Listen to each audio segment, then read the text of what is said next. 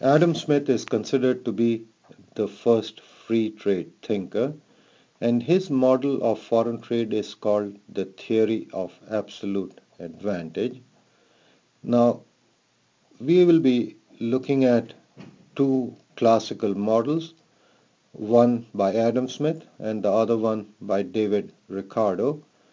And to understand these models, in the previous lecture video, I had discussed various assumptions you require in order to understand classical models.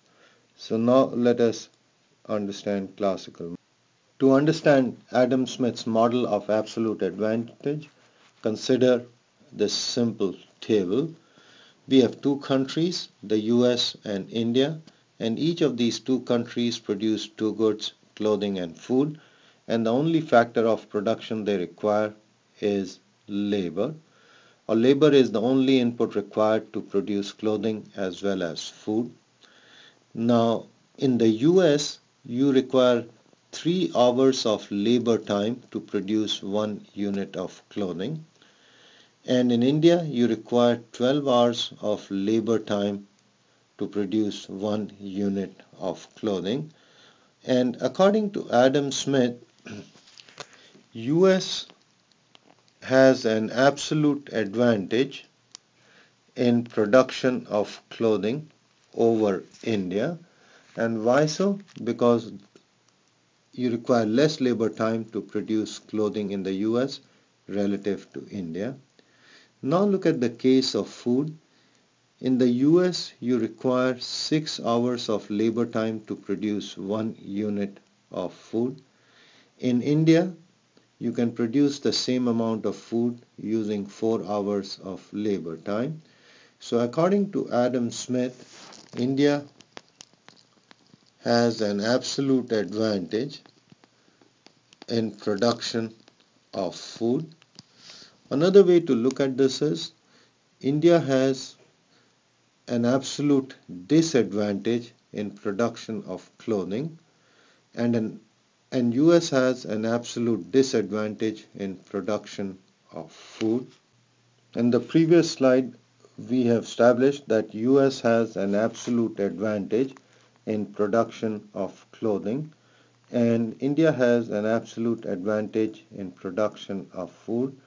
And so according to Adam Smith, or his absolute advantage theory, what this states is the following: each country should produce and export the product in which it has an absolute advantage. And so the US should produce and export clothing, and India should produce and export food, and import the product in which it has an absolute disadvantage. So US will be importing food from India, and India will be importing clothing from the US.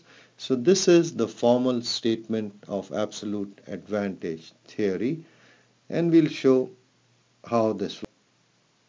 Now let us look at how the world gains by foreign trade, and that is, look at the following. You require 6 workers in the US to produce 1 unit of output, and suppose the US decides to reduce output of food by 1 unit. So how many workers are freed? There are 6 workers which are freed from the food industry, and these workers move to the clothing industry. And if you use 6 workers in the clothing industry, by how much will output of clothing go up? It will go up by plus 2 units. Look at the case of India. India decides to reduce output of clothing by 1 unit. By how much does output of food go up in India? It will be plus 3. So if you are looking at net gain to the world, I'll just write W. In terms of food, clothing, because of this reallocation, the world gains plus 1 unit of clothing and plus 2 units of food. So when US decides to reduce production of food, output of clothing goes up, and when India decides to reduce output of clothing, output of food goes up. And by reallocating like this, look at the net gain to the world. The world output of clothing has increased by +1 and world output of food has increased by +2 by just doing this simple switch. So the world as a whole becomes better or produces more when the US moves its workers from food to clothing and India moves its workers from clothing to food, or from relatively inefficient production to more efficient production, and the world as a whole. Let us look at this table again. We have already established that US has an absolute advantage in production of clothing over India, and India has an absolute advantage in production of food over the US. Now let us try to look at the direction of foreign trade in terms of the formal structure that we have developed in the previous video, and we do it in terms of relative price ratios. Now look at the following. We know that PC by PF equals ALC divided by ALF. And what is ALC? It is the amount of labor required to produce 1 unit of clothing, and ALF is the amount of labor required to produce 1 unit of food. So how much is the relative price of clothing in the US in autarky? It will be ALC divided by ALF in the US, or 3 divided by 6, and this will equal 1/2. What about relative price of clothing in India? PC by PF in India in autarky will be 12 divided by 4, and this will give us 3. Also, what we determine based on relative prices is, in autarky, relatively speaking, clothing is much cheaper than what it is in India. Or another way to look at this is, relatively speaking, food is cheaper than what it is in the US relative to India.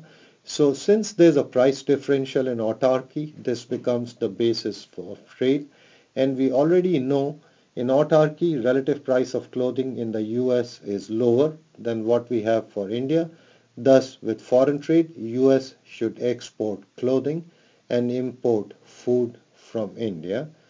And the opposite is true as well. That is, India should export food to the US and import clothing from the US. So thus we can show the pattern of trade either based on intuition, the way I had shown it earlier, or in more formal terms, in terms of relative prices, and that's what we have done right now. Another thing you will observe is the following. What we have assumed is the number of workers or labor time required to produce 1 unit of output is constant, and this does not change as you produce more and more. Or what we are looking at is the case of constant cost PPC. So originally Adam Smith had assumed in a more formal way constant PPC, and this is something you'll remember from previous videos. When we have constant cost PPC, when these countries engage in foreign trade, this will lead to complete specialization in production. That means since US has an absolute advantage in production of clothing, this is the only item it will produce, and it will stop producing food. Why? Because we have constant cost PPC. And what about India? With international trade, India will stop producing clothing and completely focus on food. So if you assume constant cost PPC, there will be complete specialization.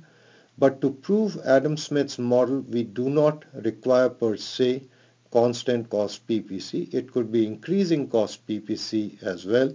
And what will happen with increasing cost PPC? You'll recall each country will continue to produce both goods even under foreign trade, or with increasing PPC there'll be no complete specialization in terms of production.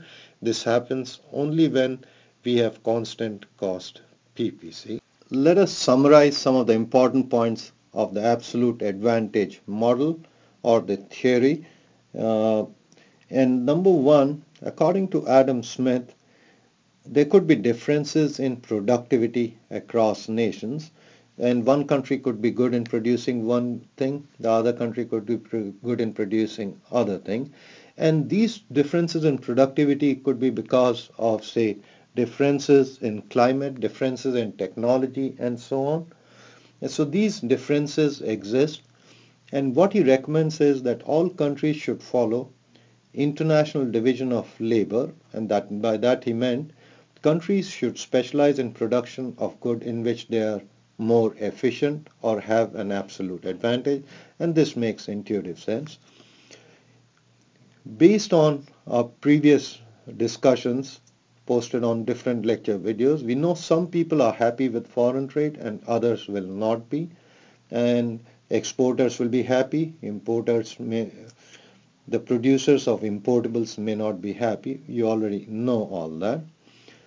But in an overall sense, we have shown when we looked at constant cost PPC or increasing cost PPC that each country is better off with foreign trade, and so is the world as a whole. And so this concludes our discussion of absolute advantage model. And next we'll move on to the theory of comparative advantage due to David Ricardo, which is another classical model. Thank you for your time.